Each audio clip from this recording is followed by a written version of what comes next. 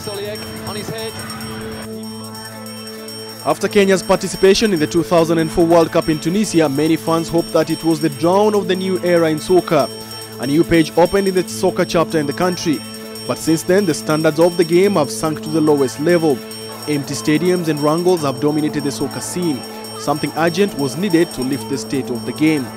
Extreme Sports provided the answer with the Super 8 soccer tournament, going back to the roots where former and current top soccer stars in the country operated from. The key motivator in the venture is the attractive cash prizes offered for the teams. The intention is to create employment opportunities for the youth through the tournament, especially in the Mtaa, where soccer is the most popular sport.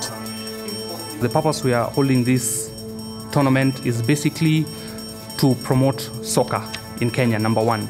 Number two, we want to discover, tap and nurture talent. We want to make sure that if there are good players at the grassroots level, they are discovered and that they are developed.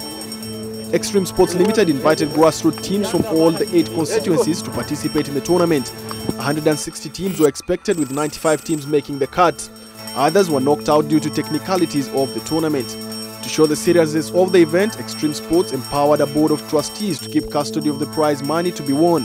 The total cash prize is 890,000 shillings. The tournament winners get 250,000 shillings, first runners-up 100,000 shillings, and the other constituency champions, 6 of them, 50,000 shillings each. Above that, the 3 top teams in each constituency win 10,000 shillings each. All the preliminary games are played on a knockout basis in a full 90-minute match. 8 sponsors came on board in support of the tournament. The sponsors are Mobicom, Lock7, Comutel, Simba Telcom, Celzaraz, Vitec Options, Samchi Telcom and Nation FM. The tournament was launched at the Jericho Upper Grounds, popularly known as Camp Toyoyo in Makadara constituency. The bulk of the Kenyan internationals, including current Harambee Stars captain Musa Otieno, started their soccer careers on this pitch. The field is in the heart of Jericho Estate in Eastlands. Match number 1 pitted homeboys Black Mamba against Maringo Bombers.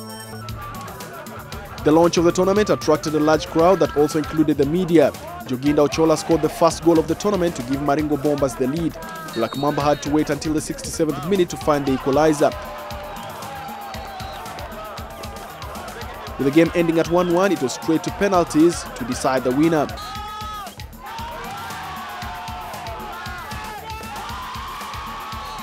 Black Mamba went through 3-2 after all teams took their 5 kicks.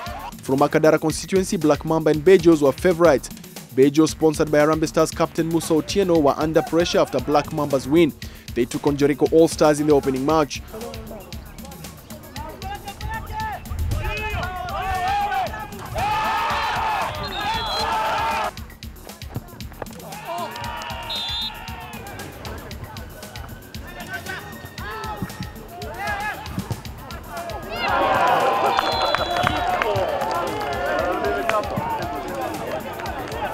A lot of excitement was on the sides as fans, including area MP Ruben Ndolo, waited for more goals which were not forthcoming. The match also had to be decided on penalties. Both teams took 7 kicks, with Bejo scoring 6 and All Stars managing just 5. Bejo met Black Mamba in the finals with an early goal, seeing Bejo through to the final. The match was watched by Harambee Stars captain Musa Otieno just a few minutes before he took his flight to his South Africa base. I think with the flair which we're getting from the community balls or with the Super 8, we don't see it in the Premier League. And for us at least, we just need to go back to the roots and see what is down there. And I just want to say thanks to the people who have organized the Super 8. I think I know we are going to get so many Musa Otienos and George Waweros and Denis Oliek. 14 teams joined the Super 8 bandwagon in Kasarani constituency, where matches were played at the Babadogo Open Grounds. Kariobangi Sports had the most difficult time in the first round against Tusker Youth, a feeder team to Premier League side Tusker FC. Kariobangi Sports trailed Tusker Youth 0-1 till a last-minute grasp effort produced an equalizer. As the rules state, a draw is decided on penalties. Kariobangi Sports scored all their 5 while Tusker managed just 3. The semis were tough on all the teams, but the quacker of the two was the clash between Kariobangi Sports and Metro Sports. It was penalties again, and it was Kariobangi Sports who carried the day. The final between Kariobangi Sports and Kariobangi Sharks was too close to call. No goals after 80 minutes, then Sharks got an opportunity and used it. The goal silenced the home crowd, sending Kariobangi Sharks to the Super 8 Grand Finale. In our area, Mathare has established the youth program. So that's why you can see we had very young and talented players in our team. Most of the players have traveled with the youth sides of Mathare to Norway. That's why the standard of the game there was high. Across town in Dagoretti constituency, it was straight into the quarterfinals as 8 teams battled for supremacy. 4 of the 8 teams, Kakamega Youth, Kakamega United, World Hope Youth and Dagoretti Green Santos, had an equal chance of making it all the way to the finals. Kabiro Youth opened the challenge against DYC at the Kawangware Primary School pitch. Kabiro twice came from behind to level the scores, the second goal coming at the stroke of full time. Santos, backed by Harambee Stars striker Dennis Oliech, opened their campaign against an equally determined World Hope Youth. It was Santos who drew the first blood early in the first half. The second goal followed moments later. Despite the strong wind, the match was full of entertainment, Santos winning 2-0. The final of the Dagoretti constituency was a local derby pitting Santos and Kakamega United. The presence of Dennis Oliech must have inspired Santos as they took the lead in the first minute of the match. But Kakamega were patient and equalized 10 minutes later. Santos again took the lead with 6 minutes to the end of the first half. It took 15 minutes of the second half for Kakamega to equalize again from an impossible angle. The pressure was on Santos, but then against the run of play, they got the third goal. When all seemed lost for Kakamega, they got a bitterly disputed stunning third goal deep into injury time.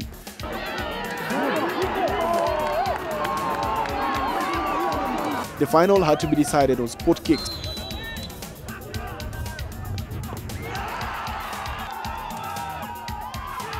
Both teams took 7 spot kicks, with Santos converting 6 and Kakamega 5. Santos qualify for the final. Mimi kama shabiki wa Santos nimefurahia na sijafurahia mashabiki wa timu kukosana. Timu kama Kakamega ni timu tumekuwa nao. Embakasi constituency had the largest entries with 18 teams. It was at the quarter-final stage that the Giants stuck out their necks. Dandora All-Stars, playing at their home ground at Tomboya Primary School, stood head and shoulders above the rest.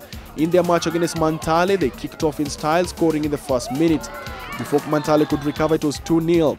Dandora ran rings around the hapless Mantale, racing to a 3-0 lead at halftime.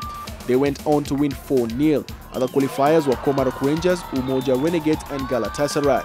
The crowd was a bit bigger. The estimate was at least 8,000. But coming the final day, on 27, we had 15,000 spectators, which were on the pitch, and it was full. Even everyone was asking if we can have such a crowd at the Assets, why can't we make it even for our national team or our stadia for our Premier League teams to be having such a crowd so that we can uplift the standard of football in this country? In Starehe constituency, 10 teams tried out their luck. It boiled down to Huruma FC, Huruma Cranes, Umeme FC and Mathare Outreach in the semis.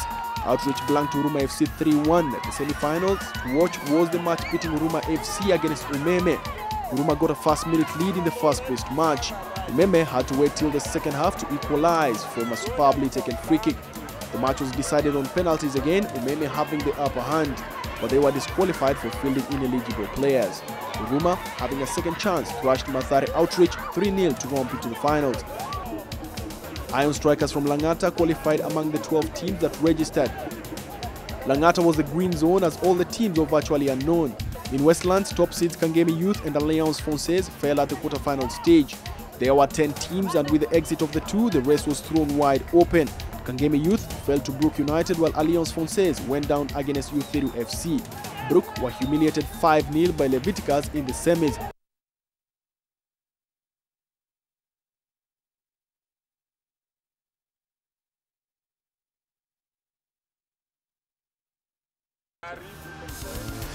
After the busy month-long knockouts, the 8 coordinators had almost completed their task. They are not the only ones to benefit, as the employment opportunities in the tournament were many. Nimehusisha watu wengi sana katika ile kazi. Wale vijana wangu nilikuwa nafanya kazi na wao, ilikuwa ni poa, na wale marifari nimeappoint walikuwa competent. All the 8 teams got a sponsor for the final, with each one of them receiving branded new uniforms. The support for the tournament was enormous. Other than the 8 sponsors for the teams, Nairobi Sports House Limited gave out the main winners trophy as well as 10 footballs, all valued at 65,000 shillings. The other balls for the tournament were donated by Safaricom Foundation, a public charitable trust established 2 years ago to spearhead Safaricom Limited's corporate social responsibilities program. The 800 balls were valued at 640,000 shillings.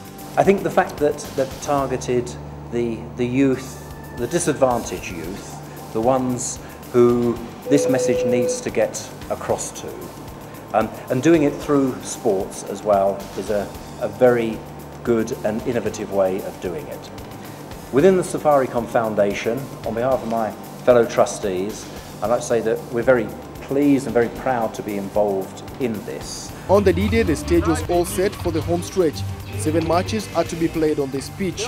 The draw pitted the Giants against the underdogs. Teams were in high spirits as they held their early warm-ups. Their fans were close by on the stands. With everything in place, 2 matches set the ball rolling. Kariobangi Sharks versus Dandora All-Stars and Kiambu Warriors versus Iron Strikers on pitch 2. Both matches kick off at the same time.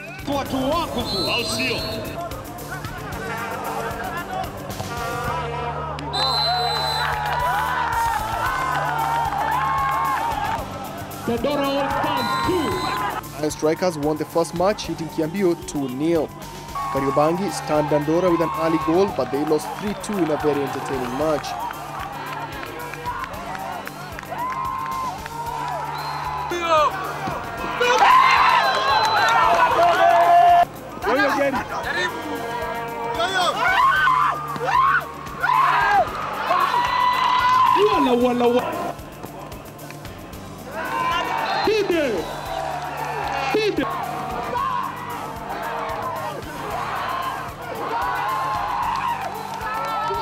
Hapa game ikakuwa ngumu kidogo. Kitu tumejaribu, matokeo ikatokea tumeshindwa. Huruma and Bejos met in the third quarter final, both teams urged on by a noisy band of their fans.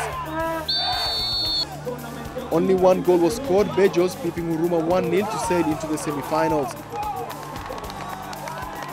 Dagoretti Green Santos' impressive run in the tournament continues as they took an early lead against Leviticus, but the teams were level at the stroke of full time. For the second time in the tournament, Santos are in a penalty shootout. Leviticus pulled the first upset with a 6-5 shootout win. Goalkeeper versus goalkeeper. Cut.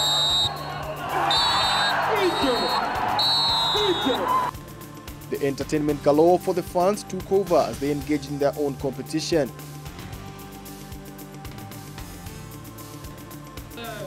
Dandora and Iron Strikers locked horns as the teams entered the semi-final stage. With the crowd swelling on the stands, the matches were tense. Great goals witnessed as Iron Strikers win 2-1. Maplayer wote venye walikuja hapa, wenyewe walikuwa wako determined kucheza hizi mechi. Na tukitoka home, kwa tumeamua wenyewe tukirudi, tunarudi na hii trophy. Leviticus and Bejos played to a barren draw, forcing the second shootout of the day involving Leviticus. Leviticus once again triumphed on the sport kicks.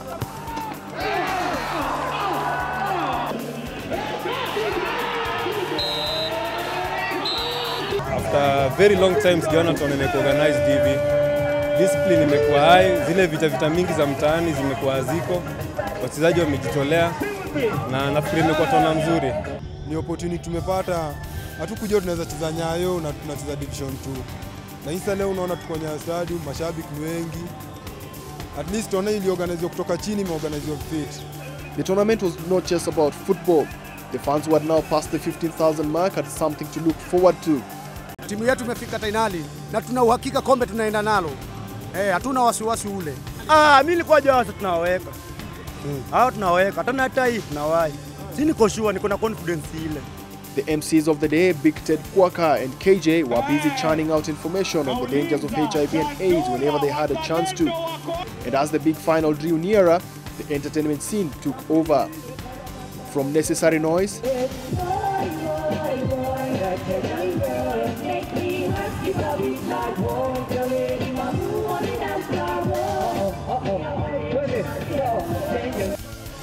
to Red Sun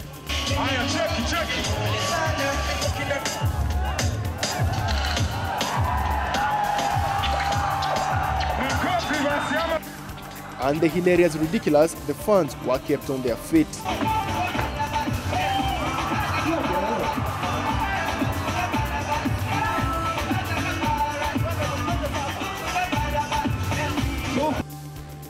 The main final was witnessed by cabinet ministers, KFF officials and all other sponsors.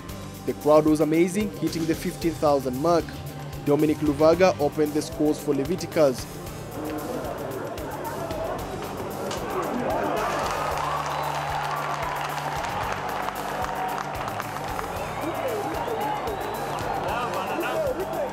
Shortly after the break, it was 2-0.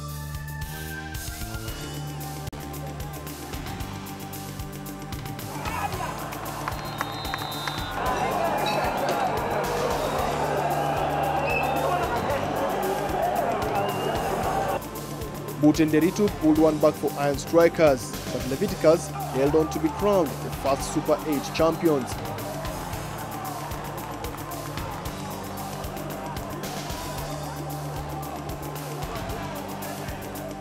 The second edition of the Super 8 tournament has already started, with Safaricom, one of the sponsors, giving 1 million Kenya shillings.